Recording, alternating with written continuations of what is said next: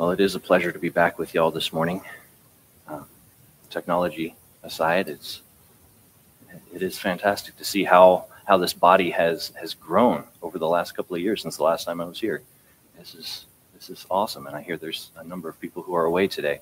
So praise the Lord. I love to see how the church has grown, and it's been nice to catch up with a few of y'all.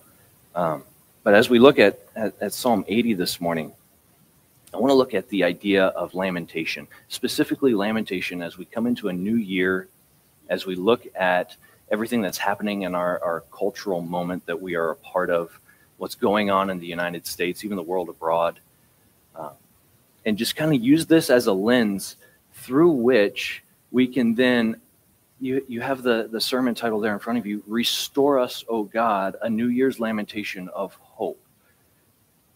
To kind of use ASAPH's prayer here in Psalm 80 as a maxim for how we ought to lament in hope. And not too many people think of lamentation and hope as going hand in hand, but biblical lamentation must be wedded with a strong hope. And I want to lay that out through Psalm 80 this morning, but as we think about lamentation, in our darkest hours when we pray, in our darkest, deepest times of grief, we pray for that which we hope for most. Just as human beings, that's how we're built, it's how we're created.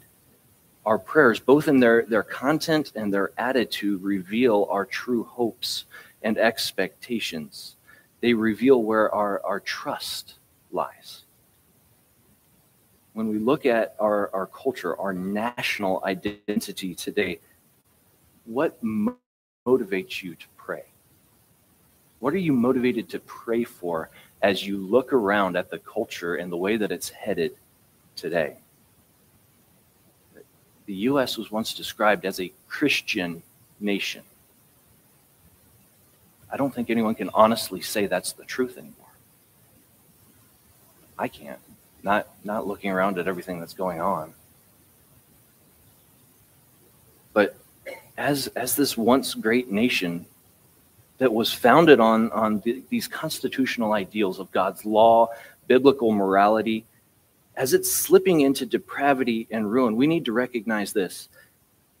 It's the very definition of Romans 1, where Paul says that the wrath of God is being revealed from heaven against all ungodliness and unrighteousness of men who suppress the truth and unrighteousness, because that which is known about God is evident within them.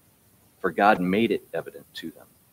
For even though they knew God, they did not honor him as God or give thanks, but they became futile in their speculations, and their foolish heart was darkened.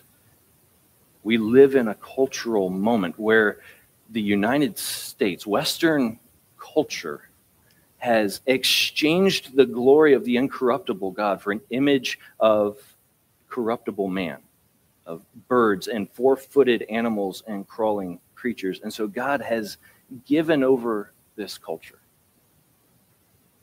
given the culture of the United States, of the Western nations, over in the lusts of their hearts to impurity. For they exchanged the truth of God for a lie and worship and serve the creature rather than the Creator who is blessed forever. Now, I don't want to be a Debbie Downer in a new year, but Happy New Year. How should we respond to such a cultural moment as this? Lamentation. We're not in the cultural moment that Jeremiah was, as he sits and watches the Babylonians leveling Jerusalem and lamenting that for the United States. The government still stands.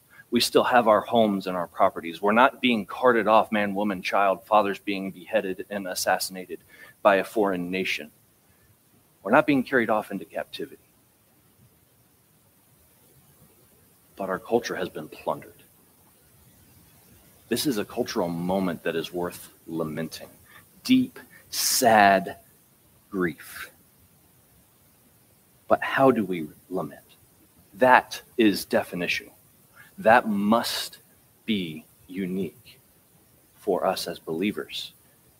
We need to lament with a fervent messianic hope. And that's what ASAPH is laying out in Psalm 80. He has a fervent messianic hope. The judgment that is coming on this nation, on Western nations for sin, is severe. We know this from Scripture and how God has leveled nations. Nations rise, nations fall. It's all at the hand of God and his providence. But here in Psalm 80, ASAPH is showing us how to balance lamentation with a fervent messianic hope. And he lays that out with 4 descriptions of God that transform our despair into hopeful lamentation. 4 descriptions of God that transform our despair into hopeful lamentation. Because lamentation without hope is just utter despair. These 4 descriptions not only transform despair into hopeful lamentation, they also prime and prepare our hearts for the coming of the Messiah. For ASAPH in the Old Testament saint, it was the preparation of their hearts for the coming of Jesus and his first advent. And for us now in our cultural moment, it's looking even further to the second advent. So while Psalm 80 isn't necessarily a messianic prophecy, it is ASAPH's desperate yet very hopeful pleading for the Messiah to come. You can read this throughout all of this. You see the shepherd motif that he uses that crosses over into the New Testament as well. And we'll touch on that here in a minute. You see God as judge there in the second paragraph as well. This psalm, perhaps more than any other, invokes or alludes to or directly cites more scripture than most, if not any other psalm. Is pretty unique. When Scripture is quoting Scripture, we see that a lot in the New Testament. How often do you see it in the Old Testament, let alone a psalm, where a psalmist is writing a song to be sung in worship, but he's quoting previous Scripture? This is pretty unique for ASAPH to be doing this. The first description he gives is God as shepherd. O give ear, shepherd of Israel. There's a number of different places in the Old Testament where God is described as a shepherd. It's a theme that follows from Genesis all the way into Revelation, where God is described as shepherd. It's this recognition of Yahweh's shepherd-like character that motivates ASAPH to cry out for relief and restoration in what ought to be understood as a desperate plea for the Messiah. What more intimate and comforting description could he use than to call Yahweh shepherd? Think of what an Old Testament shepherd was. Think Psalm 23. Jacob describes Yahweh as his shepherd in Genesis 48, but when we look at Psalm chapter 23, the first 3 verses, how comforting is that to our souls to read that Yahweh is my shepherd, I shall not want. ASAPH is pulling from David to be able to say, lament, be grievous, but hope. This is the one that we are praying to, the one we are pleading with for the coming of the Messiah.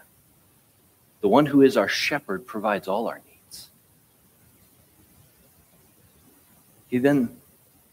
This motif then continues on in Isaiah in chapter 40. And we'll read that all the way at the end this morning. But he describes God as this loving shepherd that holds on to his people, a gentle shepherd. But how is he praying? He's pleading for the shepherd to give ear. They're in the middle of a cultural moment for Israel where they're being lambasted by a foreign enemy. He doesn't say who they are. It could be the Babylonians.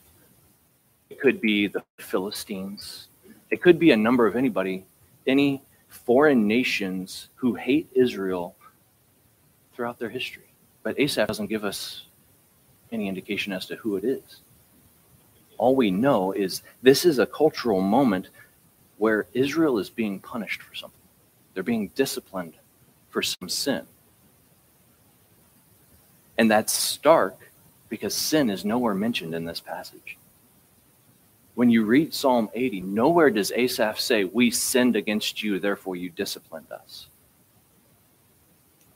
But there's something that ASAPH has clear in his head, that the people, the nation, deserves what they have now in their cultural moment. And his lamentation is built on this, to cry out to the shepherd of Israel, the one who leads Joseph like a flock.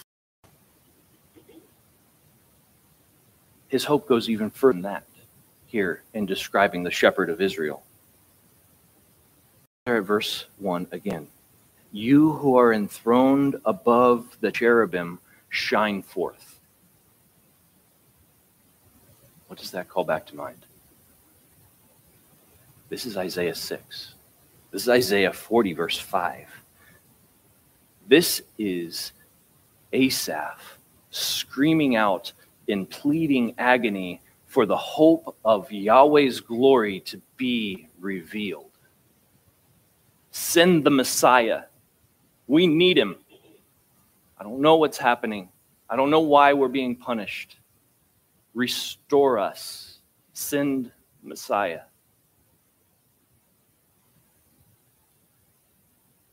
Before Ephraim and Benjamin and Manasseh, before all of your people, stir up your power and come to save us. And that phrase there at the end of verse 2, come to save us. That is the verbal root from which we get Jesus' name. Yeshua. He is very clearly running to the hope, the fervent expectation of a messianic hope in the midst of his grief. The sheep are in desperate need of their shepherd's help, his protection. And so you see his refrain there in verse 3 that is repeated 2 more times. He says, "O God, restore us and cause your face to shine upon us, and we will be saved." Such a mighty, messianic hope packed into those phrases. There's only one who could restore Israel. There's only one who could apply the balm to that deep grief that ASAPH has over his nation and people, and it is God. Note that this is also a very clear citation of the Aaronic blessing, the priestly blessing from Numbers chapter 6. He's asking for that favor of the Lord. In number 6, this concept of divine favor is expressed by the image of one's face shining on another, like a beaming countenance of approval. And ASAPH is pulling this from Numbers 6:25, from the middle of the Aaronic blessing. He's invoking Yahweh's name and blessing the people of Israel, pleading for grace and peace. And if you trace the use of that theme, and you trace the use of that quotation, you can go into Psalm 1.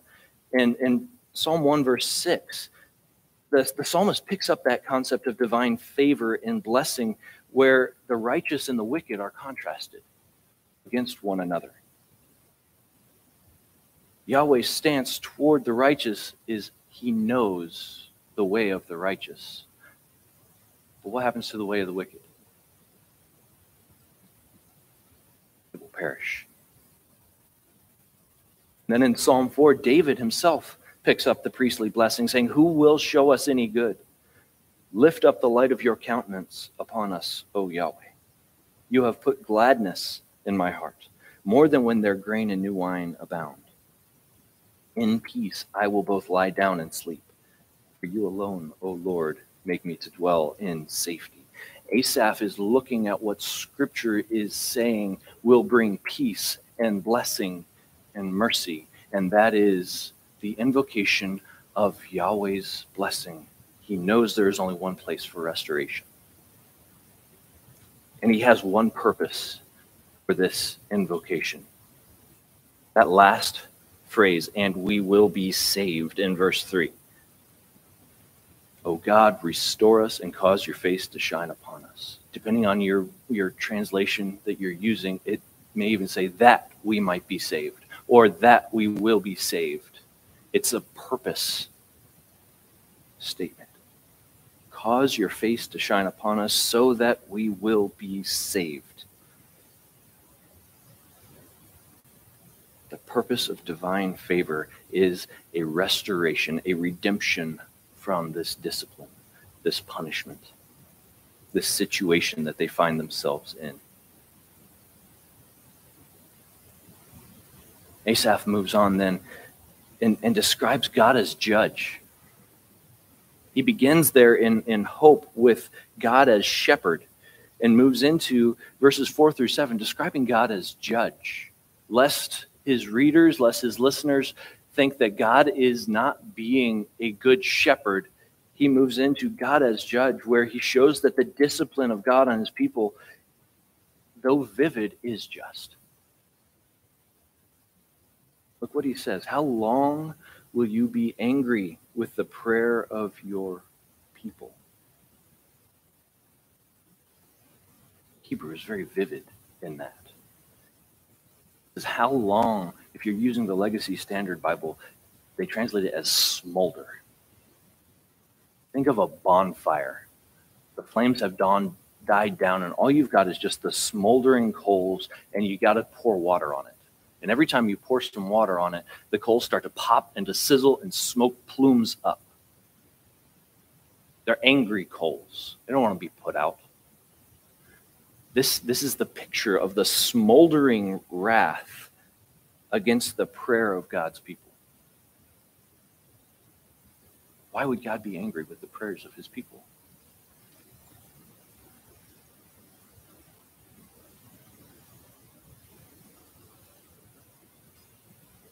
When God's people are in sin,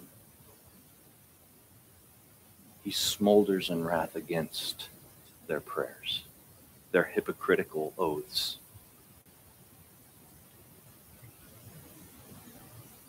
Look at Psalm 51 with me.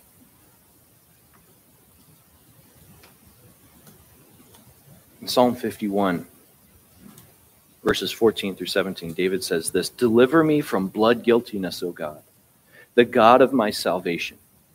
Then my tongue will joyfully sing of your righteousness. O Lord, open my lips that my mouth may declare your praise. For you do not delight in sacrifice. Otherwise I would give it. You are not pleased with burnt offering. The sacrifices of God are a broken spirit, a broken and a contrite heart. O God, you will not despise." David recognizes that a hypocritical sacrifice to absolve himself of his sin with Bathsheba would result only more punishment, only more discipline, because that is not what pleases God. The sacrificial system was not set up to be, oh, I sinned, go kill another sheep, pour its blood out on an altar and burn it to a crisp, and I'll be absolved of this sin, and I'll go do the same thing tomorrow. David recognizes that's not what this is about. This is about being a broken, contrite sinner before a holy, just God. Asaph is using that same language to describe how God is standing, listening to the prayers of his people coming to him. Isaiah describes a similar situation for the nation as a whole in Isaiah chapter 1, where Israel's utilization of that sacrificial system had become just a hypocritical balm for their seared consciences.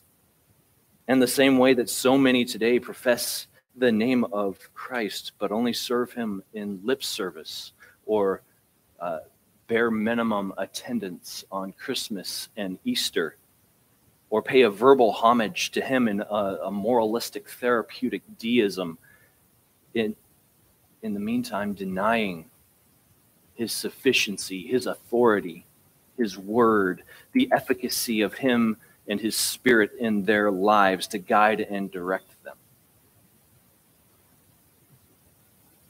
So he is just in his punishment of those who are hypocritical. The result of this hypocrisy is discipline. And the grief in this discipline is described in verse 5. You have fed them with the bread of tears, and you have made them to drink tears in large measure.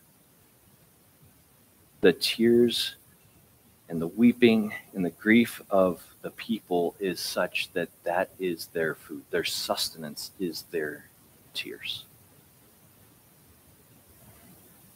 Rather than being filled with bread and water, the picture is that of somebody gluttonously filling themselves with tears. Israel has fallen into a deep and bitter grief. And not only this, but there's a national ridicule as well. Not only is there a grieving across the nation, but there is a national ridicule from the nations around them. When we look at Ezekiel chapter 5, Ezekiel 5:5, God says, "Thus says the Lord Yahweh, this is Jerusalem. I have set her at the center of the nations with lands around her. But she has rebelled against my ordinances more wickedly than the nations, and against my statutes more than the lands which surround her, for they have rejected my ordinances and have not walked in my statutes." Israel's purpose for existing was to be a light in the center of the nations. Richie touched on this morning in Sunday school. Israel was at a juncture in the world. The major powers had to cross her land to go anywhere else. If Assyria wanted to invade Egypt, they had to cross through Canaan. They had to go through Israel. If Egypt wanted to invade another territory, they had to go through Israel. Tiny little spit of land, but it controlled such a massive, prominent place on the world stage. And that is why God placed her there. She would be that light of his righteousness to the nations. But she rebelled. She fell. Not only did she fall, but what does Yahweh say in Ezekiel 5? She fell more wickedly than the pagan nations around her. How would you like that as a description? You've been chosen for a specific righteous purpose to be a light to these people around you. That the hope of the Messiah, redemption, will be accomplished through him. But your entire purpose is thwarted because you've become more wicked than the ones you're supposed to be proclaiming the gospel to.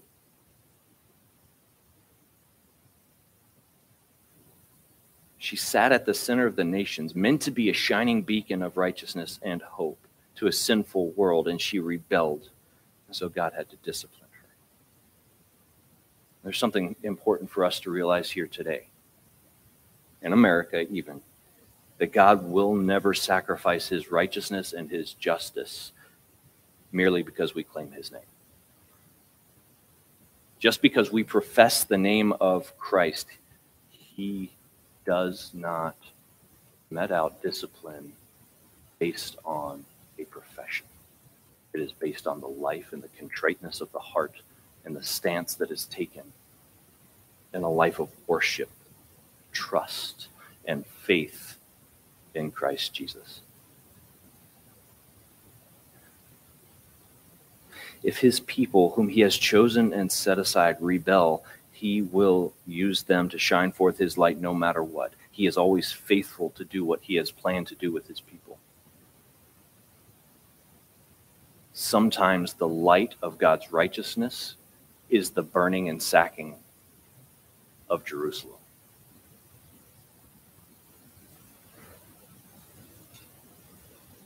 When Jerusalem fell and the people of Israel were taken captive, that stood in stark contrast to so much else that they were supposed to be. But that was still God's faithfulness. That was still a light to the nations around, that this holy, just God would discipline his children.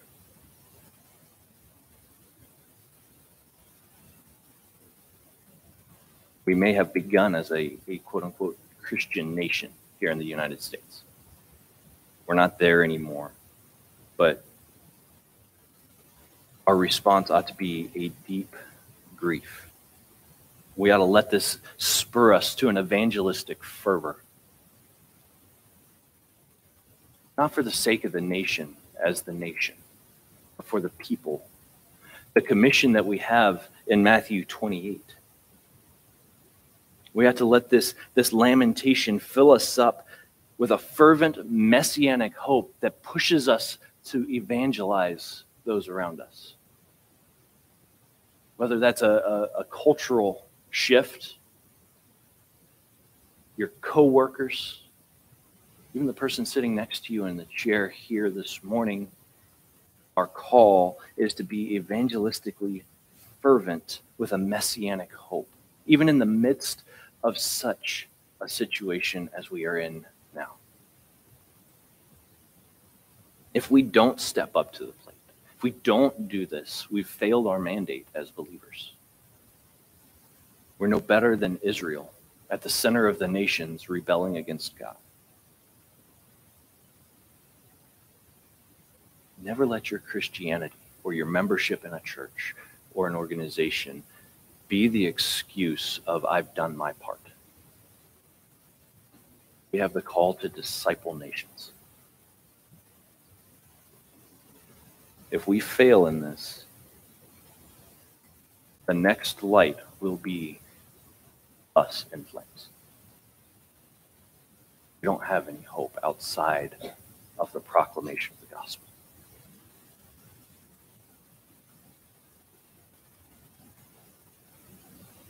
Notice then, back in Psalm 80, Asaph's again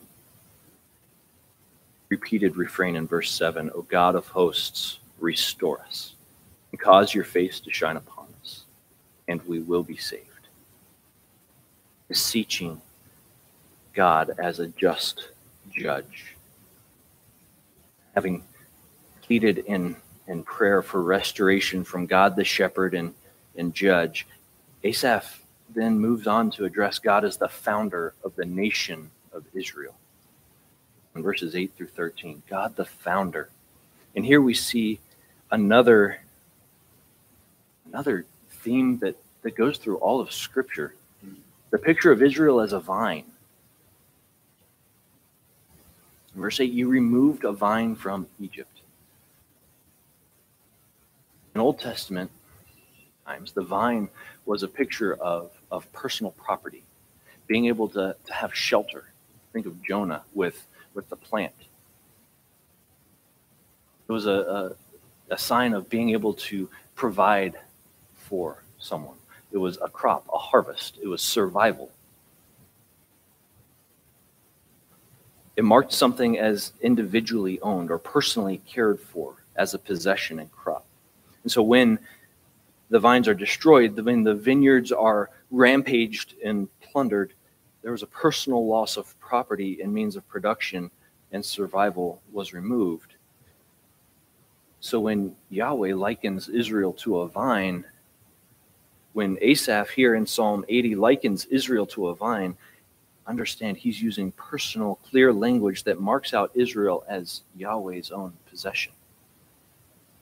A vine which he transplanted, which he cared for, which he watered, which he looked to for the production of his own crop. But when the production, the harvest of the wine was only waste, only useless, he removed his protection from around the vine and allowed it to be torn down. If you've ever planted a garden, Growing up, my dad always had gardens. I was forced to work the garden.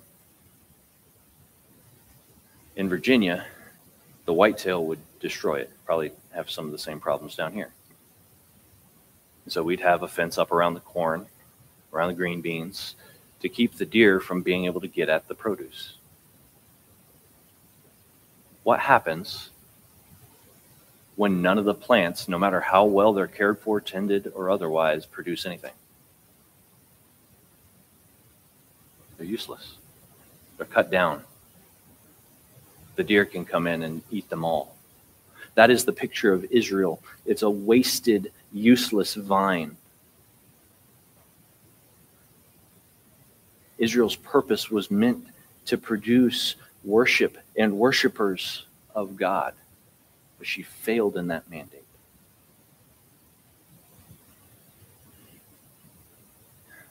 ASAPH is in verses 8 through 13 laying out Israel's history.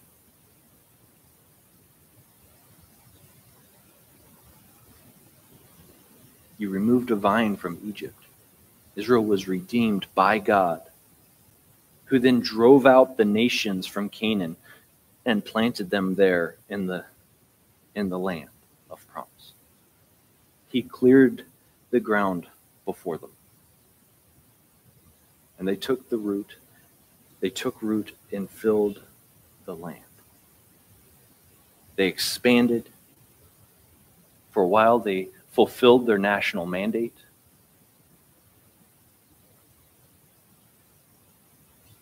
But what happened?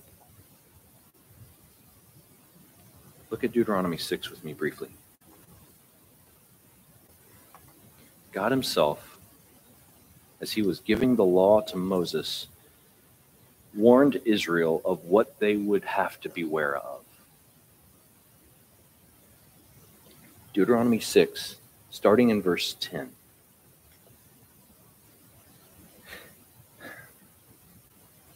Yahweh says this, "Then it shall come about when Yahweh your God brings you into the land which he swore to your fathers, Abraham, Isaac, and Jacob, to give you great and splendid cities which you did not build, and houses full of all good things which you did not fill, and hewn cisterns which you did not dig, vineyards and olive trees which you did not plant, and you eat and are satisfied. Beware, then watch yourself, that you do not forget the Lord who brought you from the land of Egypt out of the house of slavery."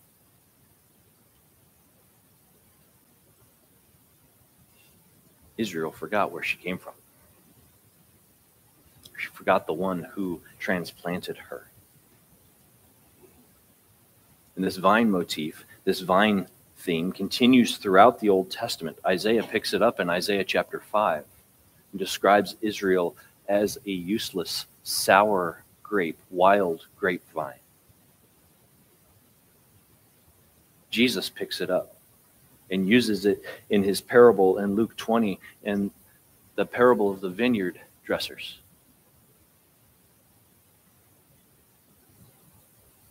But then he even takes it in a different direction in John chapter 15. And turn over there with me. In John chapter 15, where Jesus describes himself as the vine.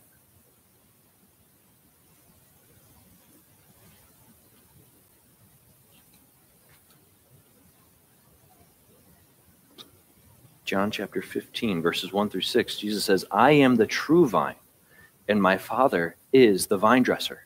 Every branch in me that does not bear fruit, he takes away. And every branch that bears fruit, he prunes it so that it may bear more fruit. You are already clean because of the word which I have spoken to you. Abide in me, and I in you. As the branch cannot bear fruit of itself unless it abides in the vine, so neither can you unless you abide in me. I am the vine. You are the branches. He who abides in me and I in him, he bears much fruit, for apart from me you can do nothing. If anyone does not abide in me, he is thrown away as a branch and dries up, and they gather them and cast them into the fire, and they are burned." The vine motif through the Old Testament into the New Testament foreshadows Jesus as that vine,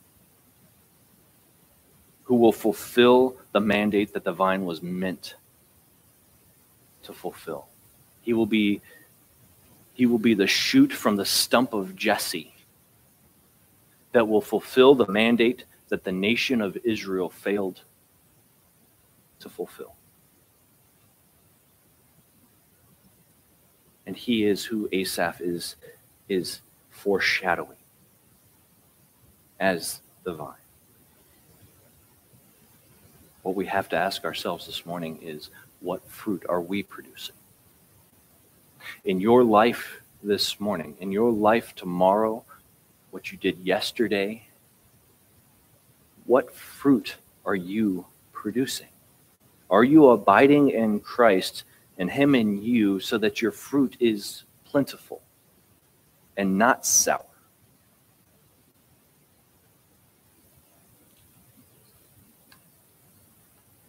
Think again about John 15. That is also the passage where he says, a new commandment I give to you. Love one another. It's a direct correlation between the bearing of fruit and the love for the church. Where ASAPH may not have had this in mind, we need to keep in mind that our vine, the fulfillment of ASAPH's vine, is Jesus Christ. Are you abiding in him? One of the key ways to know that is, do you have love for the person sitting next to you? Are you sacrificially living to serve the people around you that are present here this morning?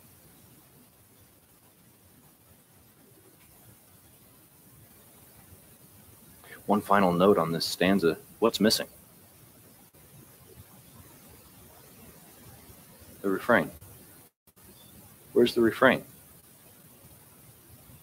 Well, ASAPH has desperately cried out to God the shepherd, the judge, the founder of Israel, for restoration, and his pleas now reach a feverish climax as he cries out to God the restorer. And so this last stanza almost acts as the final refrain of that third stanza. It comes down to this final desperate plea for the coming of the Messiah, the only one through whom true restoration can come. And he's reaching this desperate, feverish pitch in this stanza. He's seen his nation, which was once great and prosperous, now torn apart by foreign invaders and armies. He's desperate for the national restoration of his people under the reign of the anointed seed of David. He says, O God of hosts, turn again now, we beseech you. Look down from heaven and see, and take care of this vine, even the shoot which your right hand has planted, and on the son whom you have strengthened for yourself. ASAPH is saying, you are a holy, just God. You are faithful. I know you will restore your people. Do it now. He's looking ahead to the only way that can happen, and that is through the redemption in the Messiah,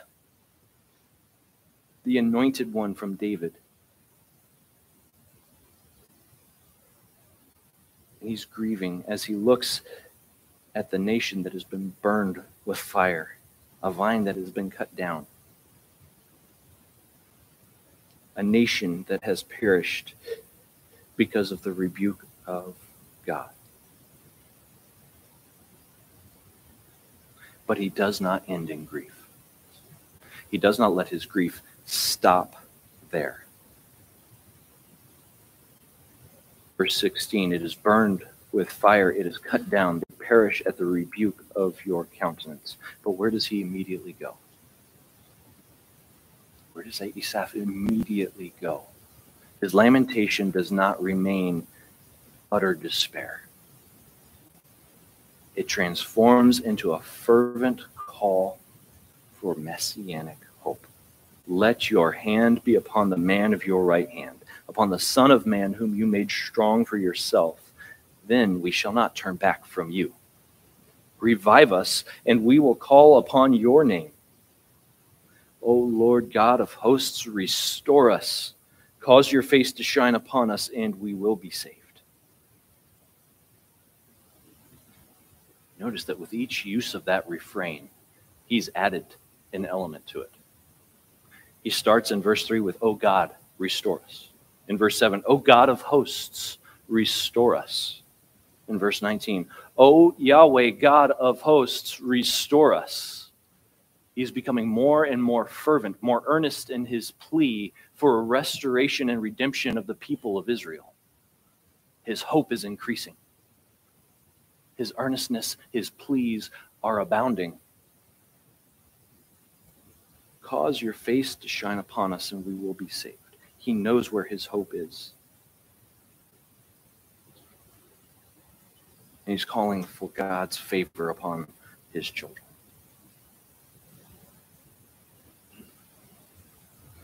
So as we come to the end of Psalm 80, a few things just to consider.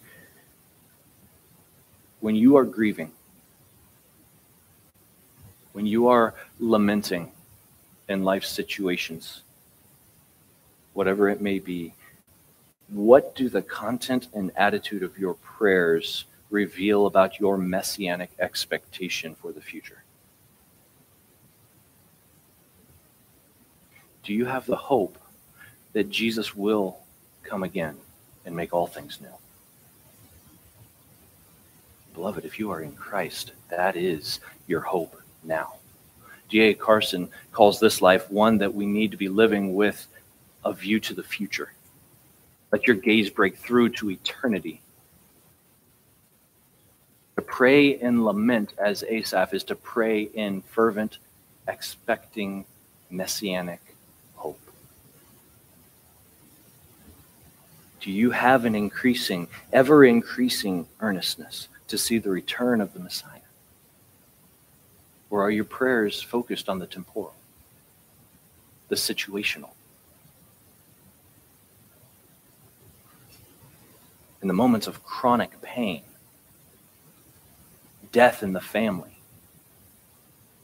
deep, dark sadness, let your gaze break through to eternity. Beloved, our hope is in Jesus Christ, who is to come. The same yesterday, today, and forever. What do the content and attitude of your prayers reveal about what your hope is in when you lament? Do you live with a hopeful messianic expectation for the return of Jesus Christ? A challenge for all of us, for our prayer lives. How often do we pray that the Lord would return soon? Come, Lord Jesus, come. That is where our hope lies. Not just yet. My stocks haven't fully developed. My business isn't as far along as I'd like it to be. I haven't gotten married yet. That was me as an 8-year-old. Don't come yet, Jesus. I want to get married. I did. You can come now. It's not a temporal hope. It's an eternal hope, a fervent hope, expecting the Messiah and his return. Do you pray for that?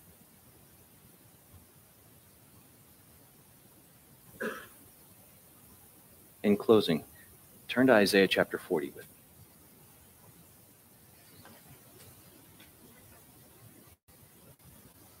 Isaiah chapter 40. I'm going to read the first 11 verses just as we close out. Israel's comfort and hope came 2,000 years ago in the form of Jesus Christ. Our hope and Israel's hope is that he is the fulfillment of Asaph's prayer for restoration, redemption, the fulfillment of Isaiah's prophecy of the revelation of Yahweh's glory.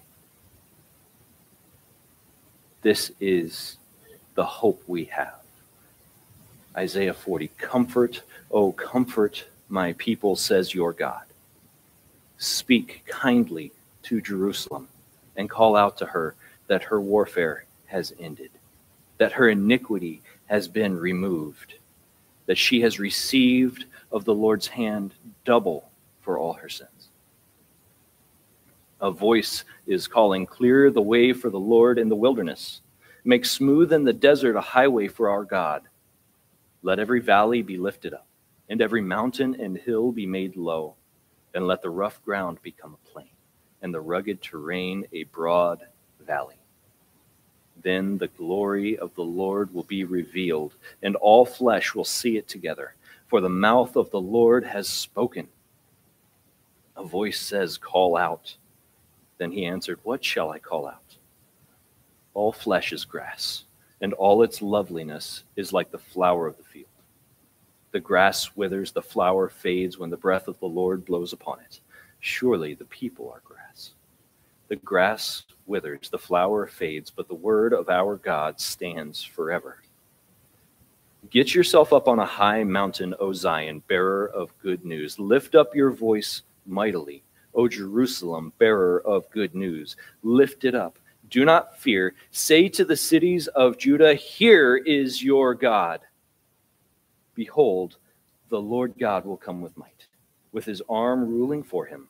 Behold, his reward is with him, and his recompense before him. Like a shepherd, he will tend his flock. In his arm, he will gather the lambs and carry them in his bosom. He will gently lead the nursing ewes. Beloved, the comfort of Israel is the Messiah, Jesus Christ, the revelation of the glory of Yahweh in the incarnation, and he is coming again. That is the source of our fervent messianic expectation and hope. When you lament, when you are in deep sadness and grief, let your gaze break through to eternity at the very fervent messianic hope that we have. The consolation and comfort of Israel is our eternal hope in Jesus Christ. Never take it for granted. Lord, thank you for your faithfulness to your people, your faithfulness in sending the Messiah, the one who restores, the one who is the comfort and consolation of Israel. The hope that we have is only in him. Lord, as we live our lives this week, in this new year, when we grieve, turn our minds back to the example of ASAPH with a fervent messianic expectation in hope. Turn our minds to the hope we have in calling for the return of Jesus Christ. Father, be glorified in us this week as we proclaim your gospel, as we live out the light of your hope. It's in Jesus' name.